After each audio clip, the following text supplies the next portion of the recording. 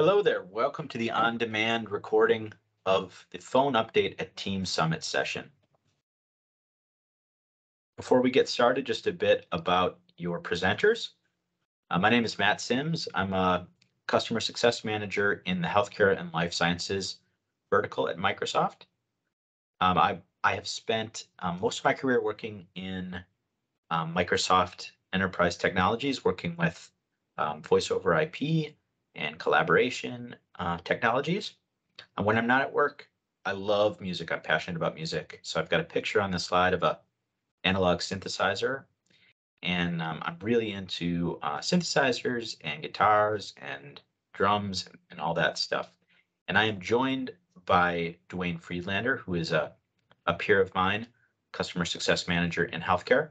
Dwayne, you want to maybe tell the nice folks about a bit about your career and your passions?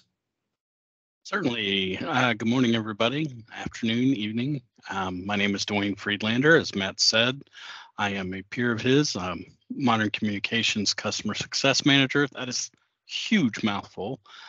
Basically means that we focus around Teams and Teams telephony. Last 5 years, I've been working right here at Microsoft as a PFE, DSE, CE. Yes, CE, I think is the newest term for that role. And I recently transitioned into this role as a Modern Com CSM. I have a passion for cars, as you can see. That is my Mustang on there. If you are really bored and can't sleep and wants to talk about cars, call me and I can probably talk about that all day. Perfect. Thank you, Dwayne. Yes, sir. So I'm just going to set the agenda a bit and just set the framework for what we're going to be talking about today. So first, we're going to talk through some of the workplace trends that we see and how that relates to where Microsoft is making investments with our products in Microsoft 365 and with Teams.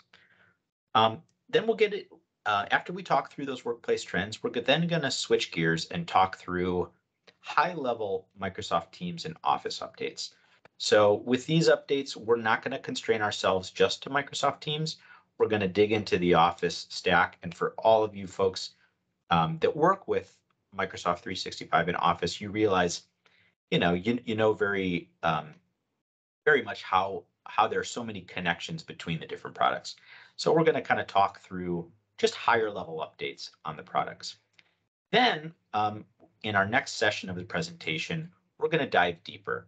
So we're first going to talk about Operator Connect Mobile, which is our fixed mobile convergence solution for Microsoft Teams.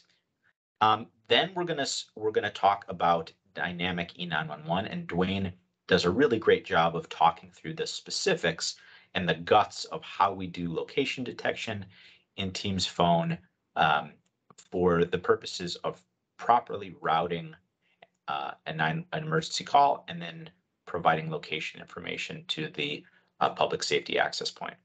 Finally, we're going to talk through some of the innovation in devices with the return to office that we get a lot of questions these days around devices. And then finally, some suggested next steps. Before we do so, though, I'm going to show a very quick video. Teams just had its 5th anniversary. It's been out in the wild for 5 years. And so this is just a nice little marketing video that was put out to celebrate that milestone and underscores the really huge change that we've seen in the workplace in the last 5 years. So without further ado.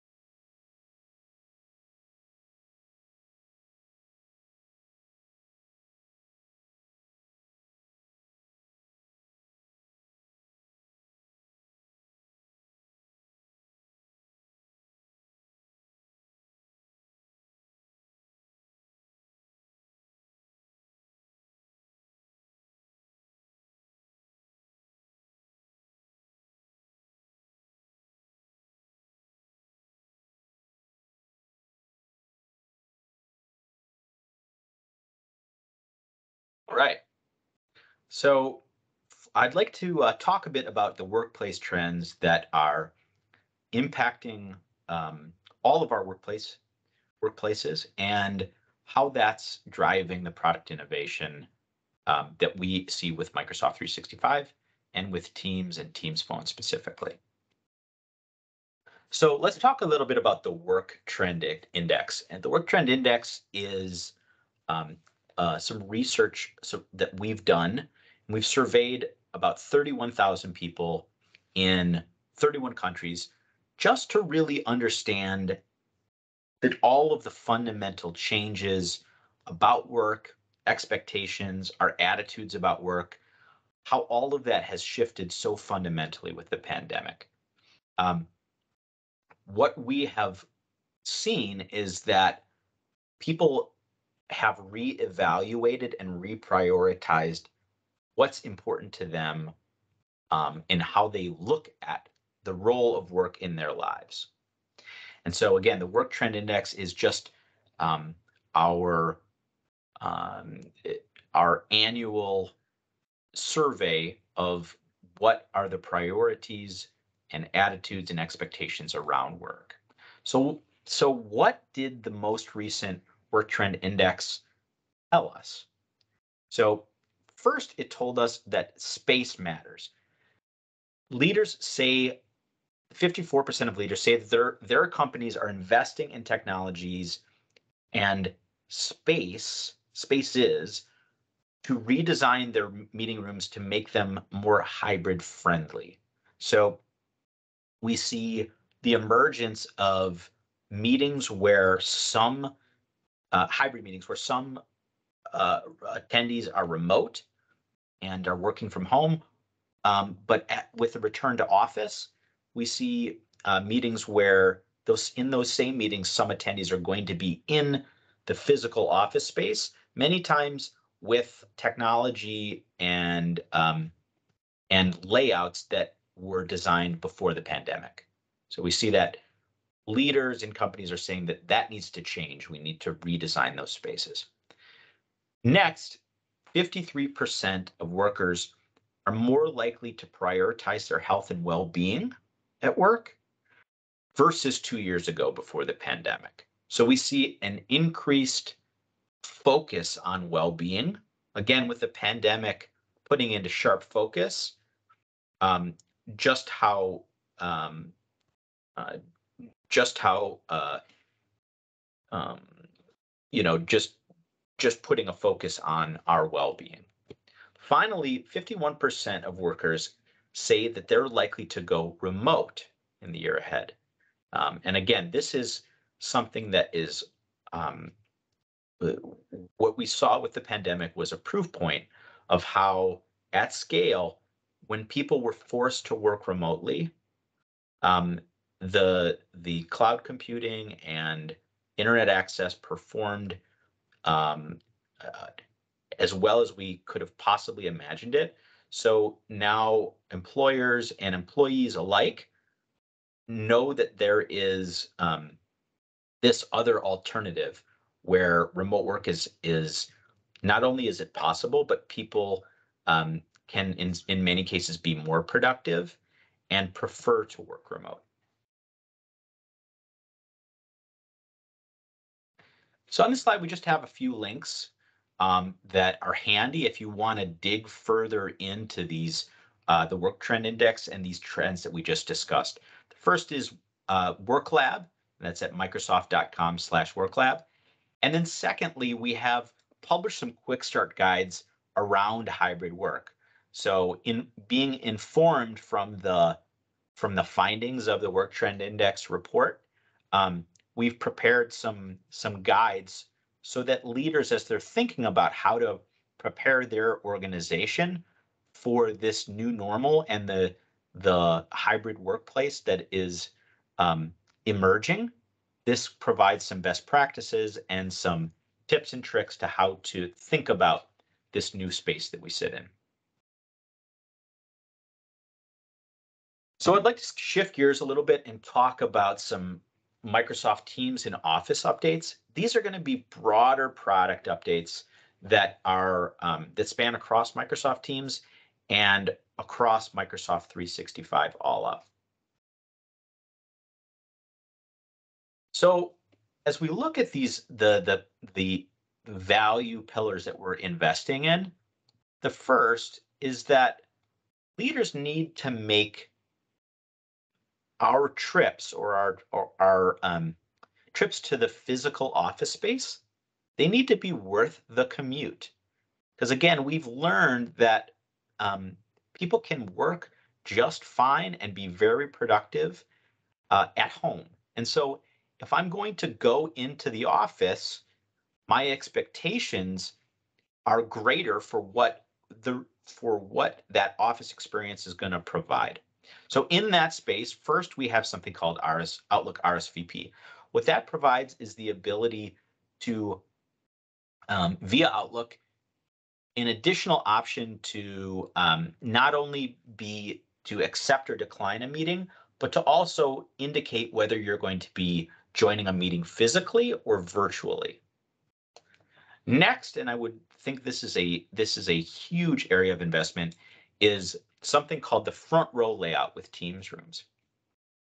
And this is really a specific layout of the Microsoft Teams rooms. The Teams rooms, for those who are not familiar, is the Microsoft native conference room technology. So we have Teams rooms for various spaces, and we certify these Teams rooms systems for huddle rooms, for small conference rooms, medium conference rooms, large conference rooms, etc.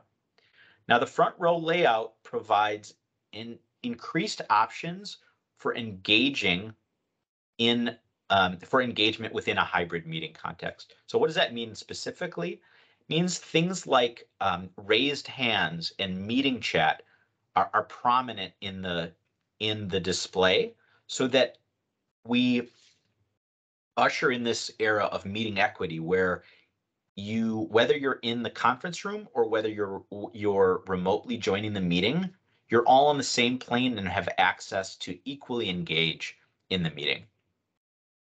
We also have several companion device experiences that allow you to use your mobile device as a companion when you're doing things like joining a Teams meeting. So the companion device experiences would allow things like you to walk into a meeting being hosted in a Teams room and to use your iPhone as a remote for that meeting.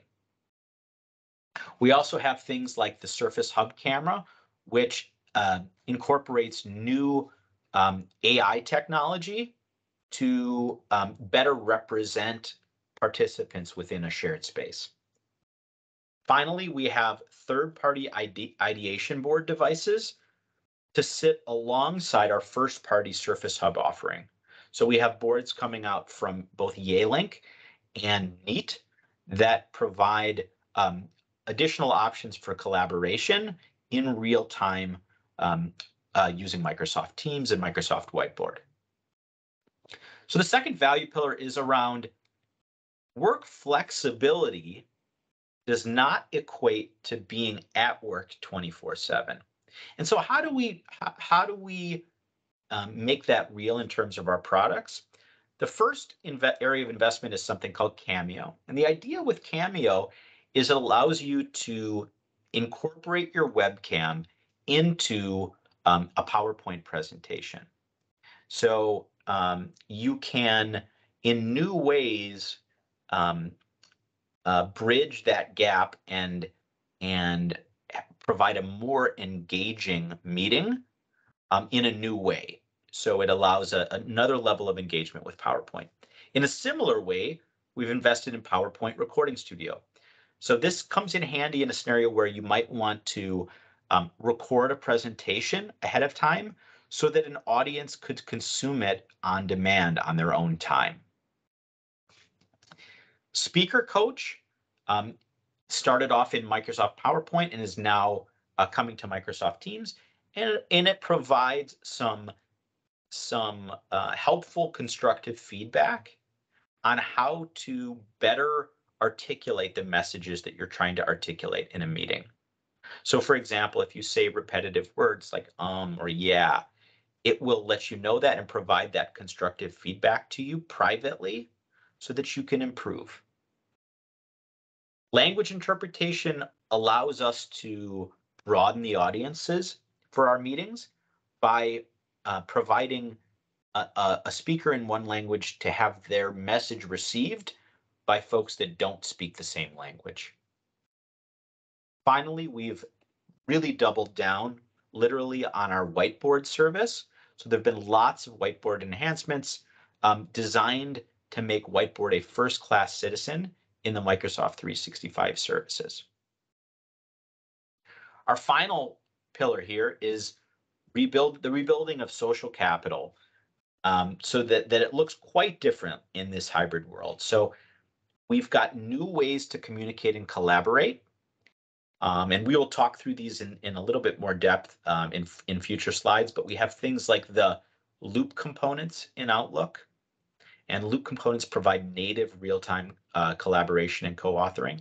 Fluent emojis, Operator Connect Mobile, which is again our fixed mobile convergence solution, which Dwayne will talk through in some depth later. Teams Connect, which allows us to extend the Teams, a Teams channel across organizational boundaries, but without requiring tenant switching.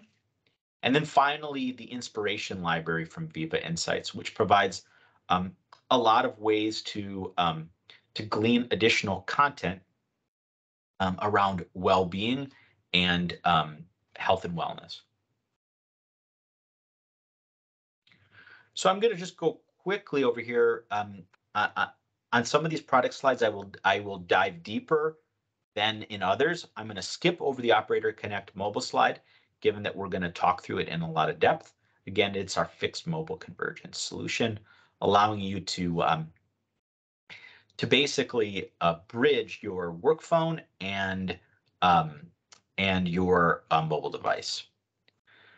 Teams Connect, again, allows you to collaborate across organizational boundaries without requiring the switching between tenants and guest accounts within the tenants. So it's a streamlined version of cross-tenant collaboration.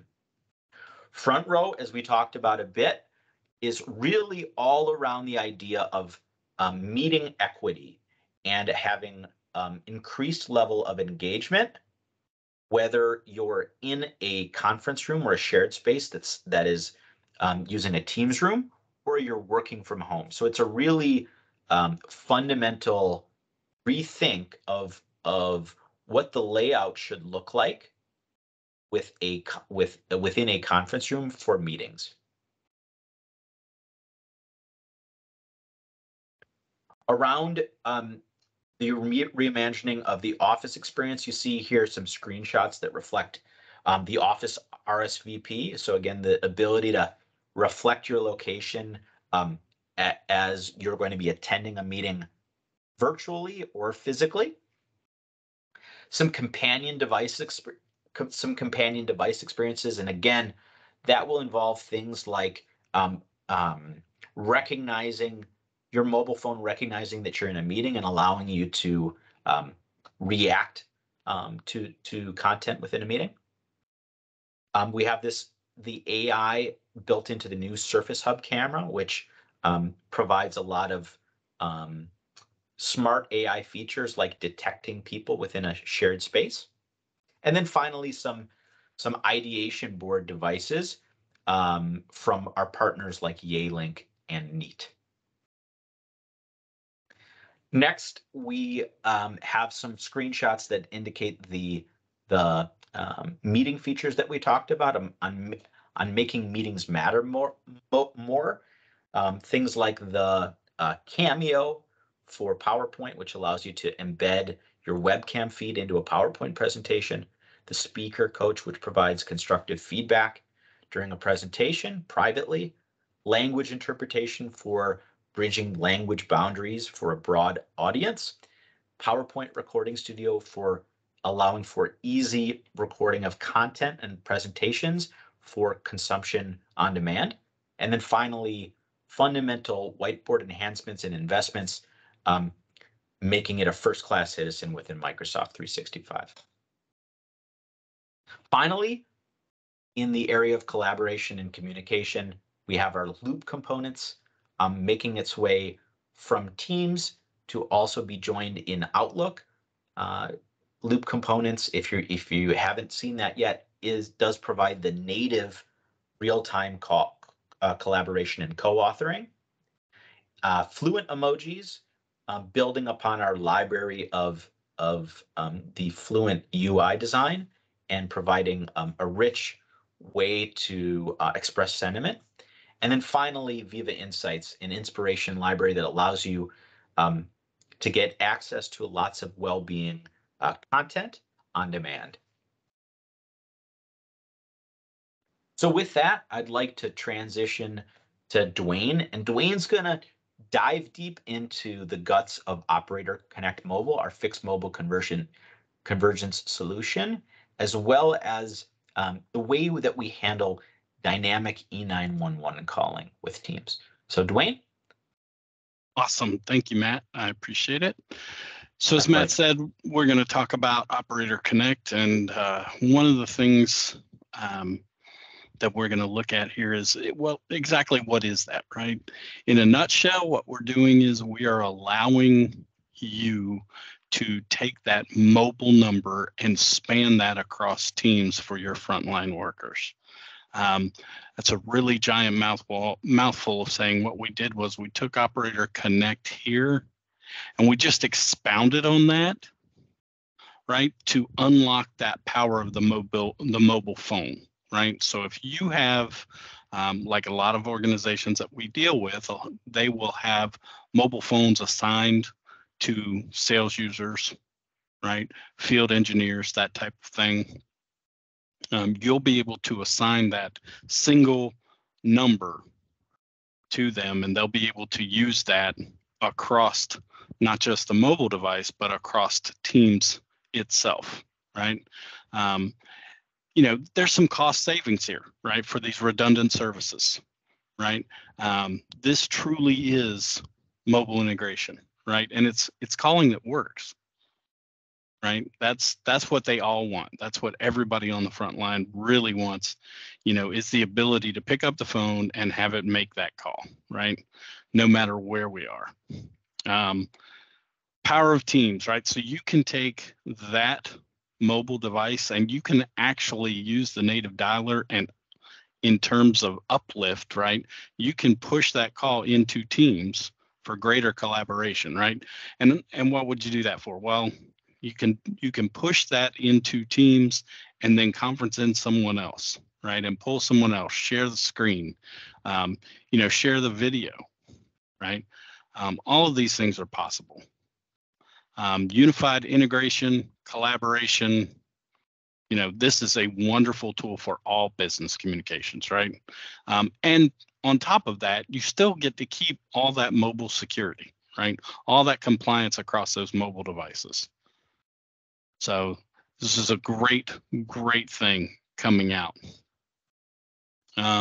Again, these are the V1 features, right? So obviously make and receive a call, moving between devices, right? Combined call history for these things. A big one is presence integration, unified voicemail, right? Showing your mobile number or your company's main number. That's a big one if you're doing outbound callback, right, to a customer. I may not want Matt to know what my mobile device number is. I may want him to have to call the switchboard and ask for Dwayne, right? So there's a ton going on with Operator Connect, right? Preview started in Q3. The initial GA is H2, right? 5 operators in that initial wave, right?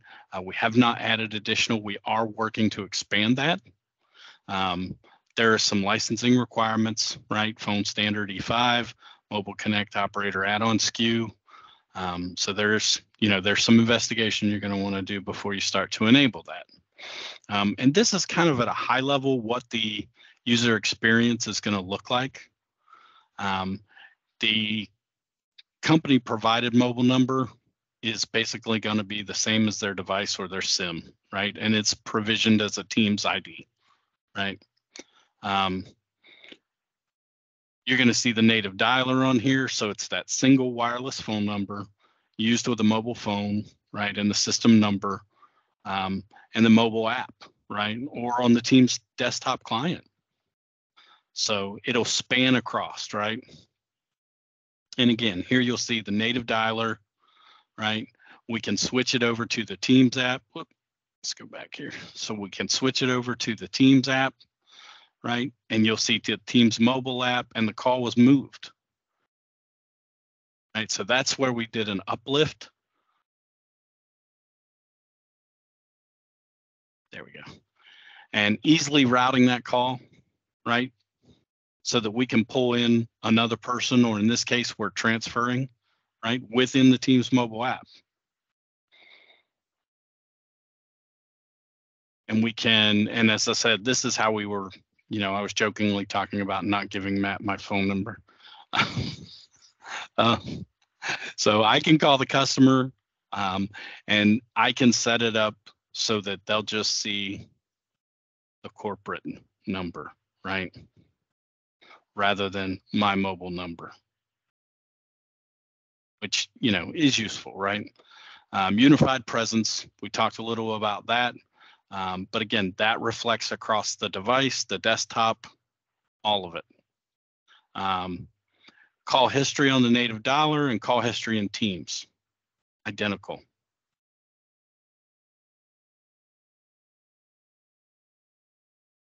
Integrated voicemail, right? Kind of a no-brainer there. This is more of a what's next. So what are we looking at doing, right? Where are we going to go with this? BYOD, that is a big one for a lot of customers, right? The 5G, right? The enhanced mobile capabilities, right? The IoT, right? Messaging, integration with Teams and the native device messaging. And multiple identities or multiple numbers in Teams. And these are all on the drawing board, right? We do not have dates around them yet. Let's kind of move into E911 because this is an extremely sensitive and timely concept for most of our customers. Here's sort of a high-level agenda. We're going to talk a little bit about the laws, the calling considerations, right? And then we're going to touch at kind of a high level how we do emergency calling in Teams, right? As most of you know, Kerry's Law and Ray-Baum's Act here in the U.S., federal law that totally changed 911 requirements for any organization like yours. It ultimately is going to affect how you purchase, install, manage all of that, right? And you'll see this big disclaimer I've got down here. And if I could put this in flashing neon at the top of every slide in this conversation, I would. And the reason I would is because this is a legal issue. And you as a network engineer or an architect or, whatever your role happens to be, you have to have some type of legal sign off. Okay, so I'll get off my soapbox on that. Is there any organizational policy that you have in place currently, right? For people who work from home or people who are remote or outside of the US, right? Or outside of designated facilities. I know Microsoft does that. I'm in Jacksonville, Florida. There is no Microsoft facility here in Jacksonville, Florida. The nearest one for me is in Atlanta. So Kerry's Law applies to phone systems, right? Manufactured, imported, offered for sale, first sold or leased. I love their legal jargon. Bottom line is February 16th, 2020, right? That's the magic number, right? And so you must have no prefix option. What does that mean? Years ago, if you were in the telephone business, you knew that you had to dial 9 to get an outside line. According to Kerry's Law, you can no longer enforce that. You have to have a direct dial for emergency calling. Additionally, on-site notifications when a 911 call is made must be sent. On-site personnel, right? Again, these are all things you are going to want to consult with your legal department on. Ray Baum's Act, right? We had a little grace period in there, went up to January 6, 2021, when we started talking about this for on-premise fixed devices, right? These dates have passed, so we need to be compliant, right? Again, this is the discussion for you and your legal department. Microsoft can show you how to do it, right? But that is a legal requirement, and you will want to discuss that with them. Outside of the US, how's 911 handled? Emergency calls in Canada, Ireland, and the UK, they're screened first to determine the current location of the user, right? France, Germany, Spain, they're routed directly to a PSAP. And that PSAP is whichever one is servicing, or associated with the number, regardless of the location of the caller. That's important. Netherlands, emergency calls routed directly to the PSAP for local area code of the number. Australia, emergency addresses are configured and routed by carrier partner. And Japan, it's not supported. So different laws outside the US, inside the US, you need to make sure that you've had legal discussions and that you are actually compliant. Let's move into a little more how-to. Microsoft Teams 911 dynamic locations. Here's some of the basics, okay? How does this, what happens? 911 gets called, emergency call provider, right? Or the PSAP, right, is where that goes. Teams clients are location aware. So on startup, that client is going to go out and see if there's a network status change, and the client queries, right, the Teams LIS or location information service, right, to find out where Dwayne is. Now, the configuration of that location information service or that list database, yeah, that's you as a customer, that is your responsibility, right?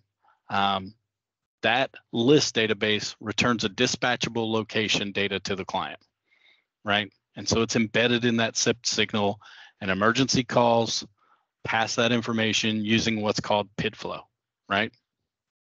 So you can see here, lists returns that information back to the Teams client, and then that information gets passed through when the emergency call is made. What is the client experience? Currently, if you see here, I know this is difficult to see on the slide, and I apologize for that, but really what we've done here is we've kind of expanded this out here, right? And so this is going to use the location of my device, right? And it's going to go out and it's going to query and see where it is, right? And then it's going to feed that information back in. I can manually edit this. That can be configured to have the end user manually edit this, right? And then you'll see here, if you go into settings and calls, underneath there, you should see an emergency location. Here are some of the configuration elements for dynamic calling. Emergency addresses and places, network identifiers, notification targets, and Teams policies. Right? All of those are elements that you need to look at. So emergency addresses, right? Can't assign a phone number without an emergency address associated. Topology, right? How are we going to do this? Are we going to go to the switch level? Are we going to go down to, the building? Are we going to go to the subnet? Or are we going to go to the port? We can actually go down to the port. Each of those poses its own separate challenge, but we can guide you through those. And you'll see here network locations, right? And I know this is difficult to read, but what we've highlighted here is ports.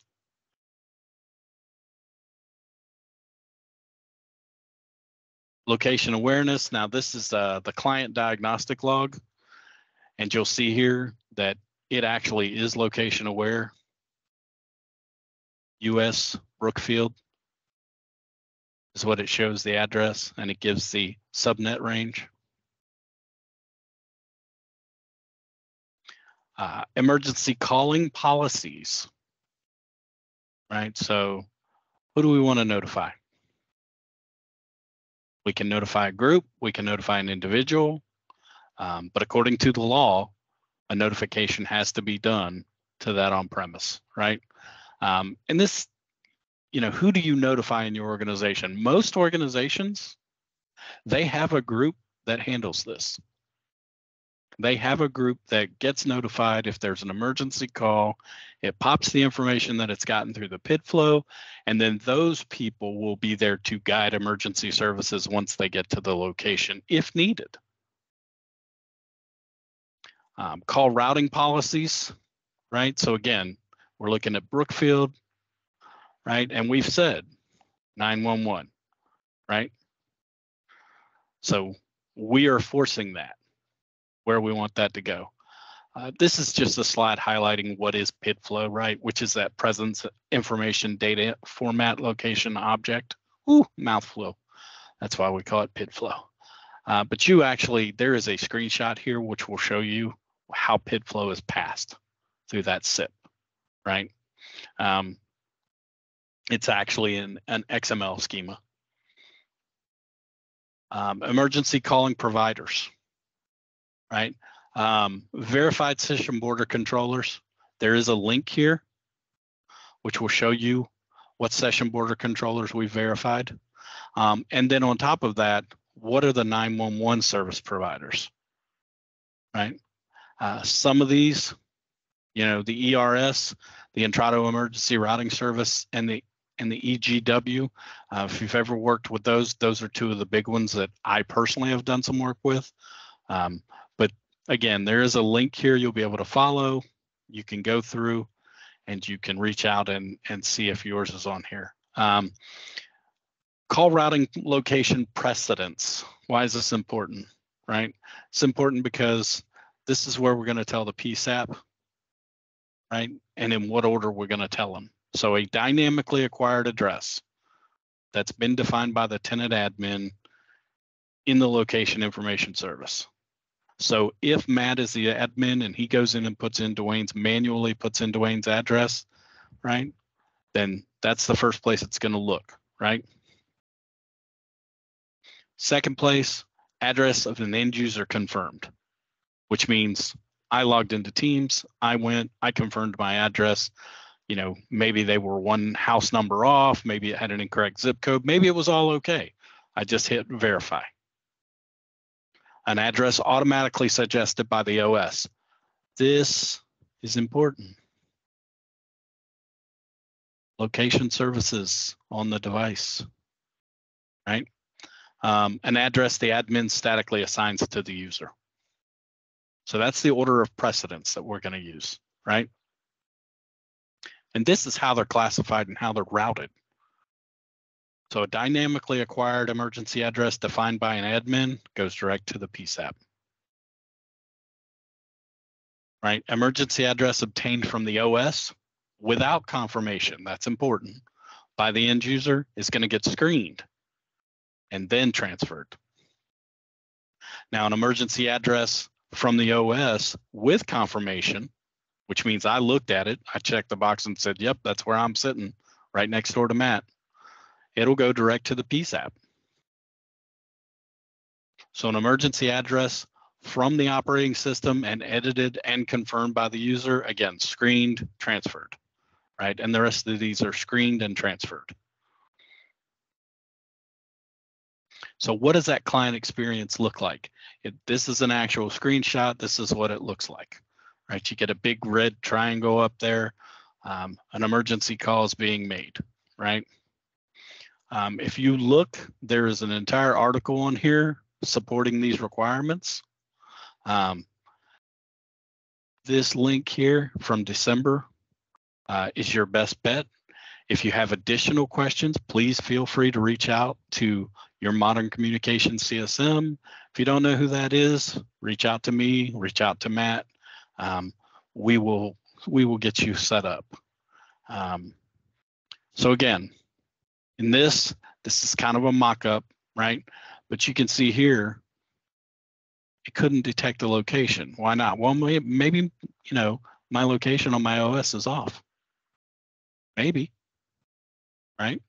I can put in and confirm my address, and then that'll verify it, right? These are some of the clients that are currently supported. Again, there's a link in here because, obviously this is going to change, right? It will mutate, but all your Windows desktop clients, your Apple OSs, and then we break down into some specifics around rooms and phone. And those, when it talks about phone, those are physical phones, right? Mobile clients. Pretty much, I think everybody, unless you have absolutely said you'll never update, you should be on the latest version if you're pulling those out of the Play Store for your mobile devices. So some of the client limitations. Third-party IP phones are 3-pip, not support dynamic emergency calling. And I put references in here. SIP gateway only supports static, also called registered, right? Emergency addresses, right? Again, put some references in here. VDI, enhanced emergency services, not supported. So those are limitations to be aware of. And I think that is the last one. Perfect. Thanks, Dwayne. Thank you, sir. I will talk a bit about devices. So as we think about the spectrum of devices with in use with Microsoft Teams, we classify things according to personal workspaces and shared workspaces. So in the realm of personal workspaces are things like individual offices, devices that are in use while you're on the go or in your commute, or if you're in your home office or just simply at home. In the shared workspaces, we have things like your traditional conference rooms or meeting rooms. We also have seen a lot of huddle rooms in use and focus rooms increasingly, as well as touchdown spaces or hoteling spaces.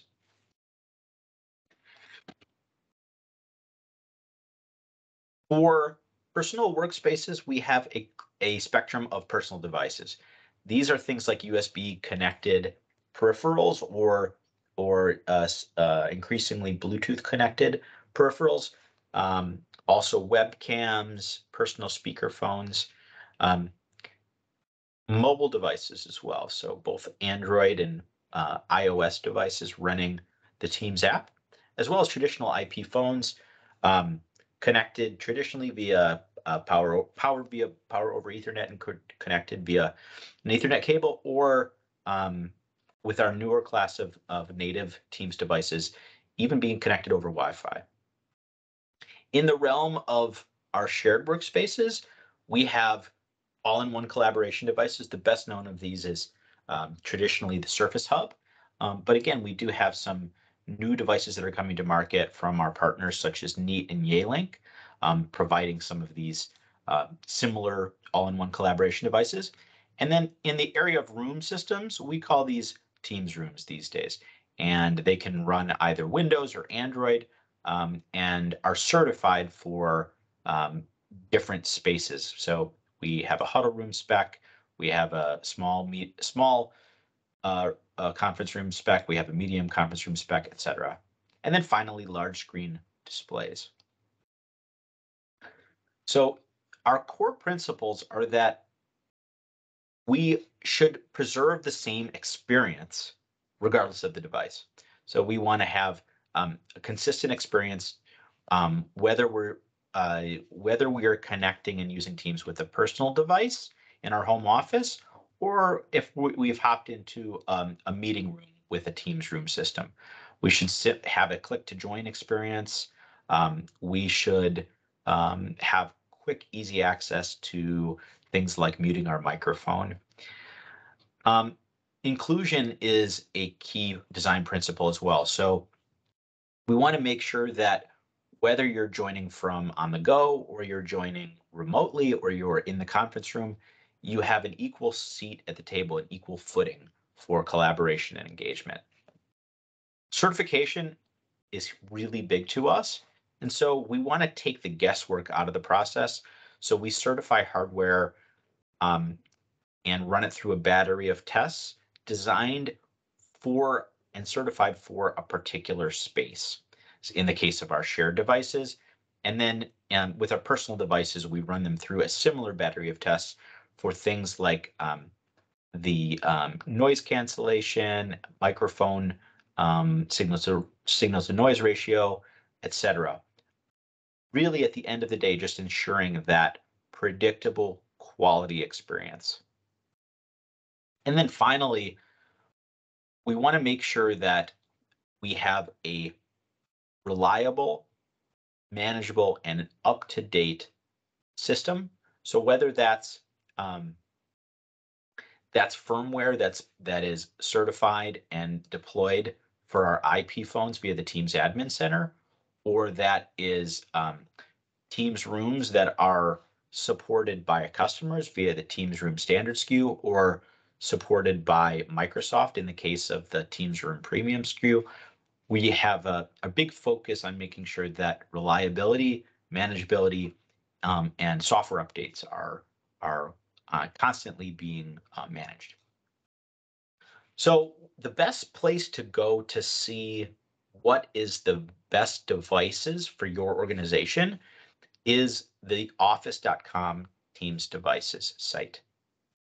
This provides a comprehensive listing and approximate MSRP pricing on various devices across our personal devices and shared devices. And they're separated and categorized by their categories. So we have headsets, we have speaker phones, we have desk phones or IP phones, and room systems.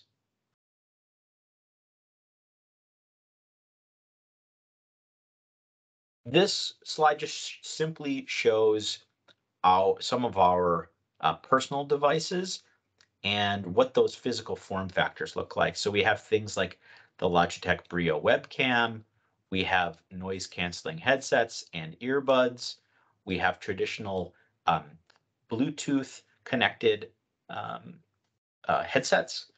We also have Teams native phones, both for shared spaces like the Crestron UC2, and executives like the CCX 600, as well as the Polycom, as well as the audio codes for C450 HD for information workers.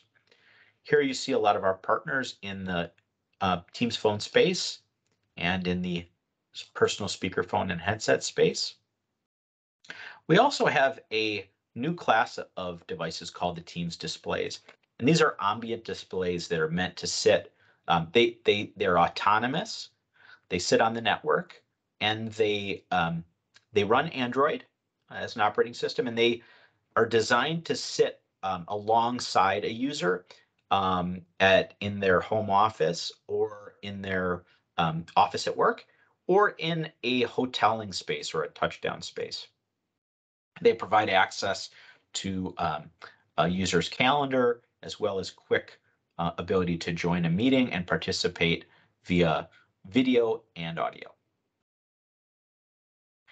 In our shared devices space, sometimes we have confusion around what the architecture is of our various shared devices.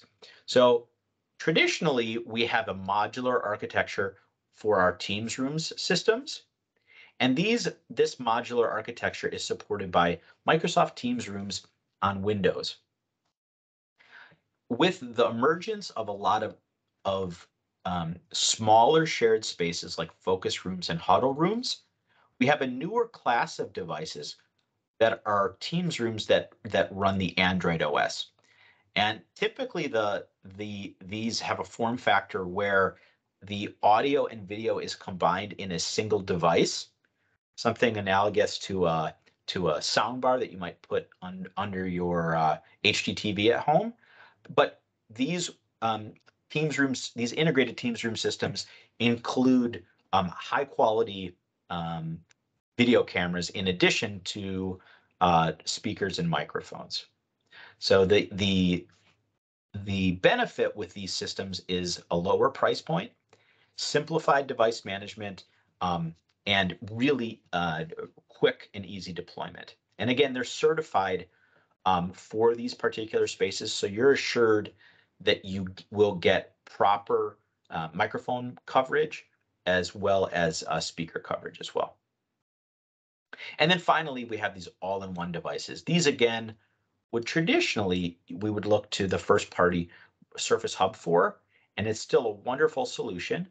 But now for shared devices, we are going to have a couple additional devices from our partners, Neat and Yealink, for ideation devices that provide audio, video, and collaboration in one unit. This slide talks through in a bit more detail what our modular device spectrum of devices looks like. So the focus is on Teams meetings with advanced audio and video requirements. So typically for larger spaces or more customized spaces where we need to design a solution explicitly to fit a larger or more customized space. That modular architecture provides us that flexibility. So we have a range of different screen sizes. We support single displays, but also dual displays front of room. And in a dual display configuration, we'll typically place the content, shared content on one display and a video gallery on the other. The operating system, and again, the platform here is Teams Rooms on Windows. For these integrated devices, again, these are kind of designed explicitly for the huddle room or focus rooms. Everything is integrated together, so there is limited flexibility, but with this integrated design, we have simplified deployment, and they're a great fit for smaller spaces like a huddle room and a focus room. They run, again, the Android operating system, and they run the version of the Teams app specific for Teams rooms on Android.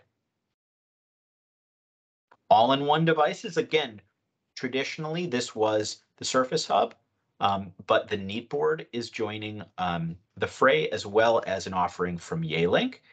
And these devices are designed to provide a collaboration first experience for digital whiteboarding in addition to video conferencing. And finally, we just have I really like this slide because it shows the spectrum of options across the different spaces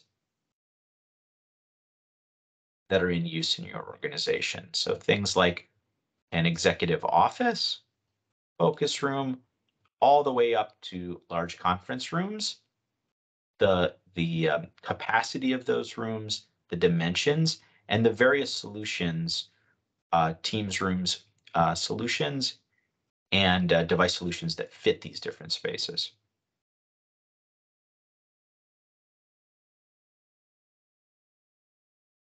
So one thing that we see as being very important is certain times when you, in a migration toward Microsoft Teams, you might have some legacy hardware that needs to be traded in order to replace those devices with native Teams devices. So to try to assist our customers and support our customers in that process, we have a device trade-in program. So here's the link for that device trade-in program. And the way it works is you go to the website itself and you just submit a request for a quote by providing the quantity and the type of devices that you'd like to trade in. You get an estimate of what you would be reimbursed or what your organization would be reimbursed. And then you can go about the process of procuring native devices for Microsoft Teams and be rest assured that you're not um, um, that you're getting all the mileage and the value out of those devices that you own today.